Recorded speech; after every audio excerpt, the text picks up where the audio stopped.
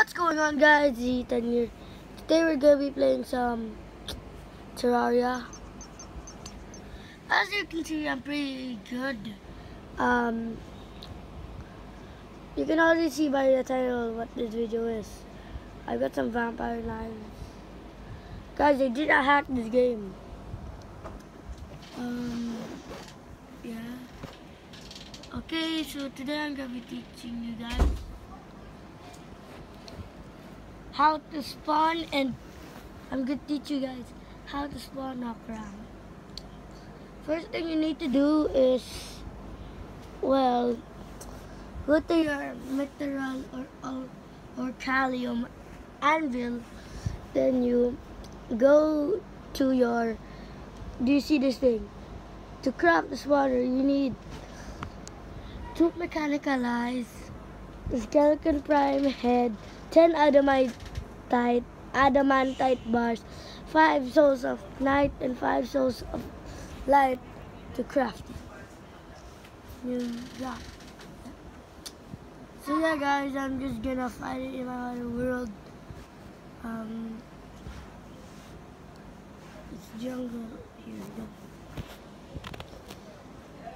Okay, so since it's jungle, pretty much loaded, I'm just gonna spawn ocram in. I'm gonna kill him with just my vampire knife because I'm OP. Basically, guys, if you want me to get fish and stuff, I don't have the flare on or fish on rings because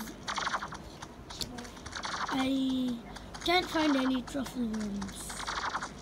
But I'm pretty good. When the 1.3 mobile update comes out, I think I'll be ready for the lunatic cultist. As you can see, I can kill ocram with just vampire knives.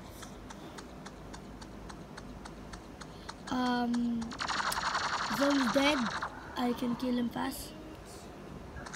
Okay, guys, if you want to see how to get the vampire knives easily, it's pretty simple. All you need to do is just get a water candle and a battle potion, and just, if you have the horseman's blade, use it to kill the mobs, and use battle potion and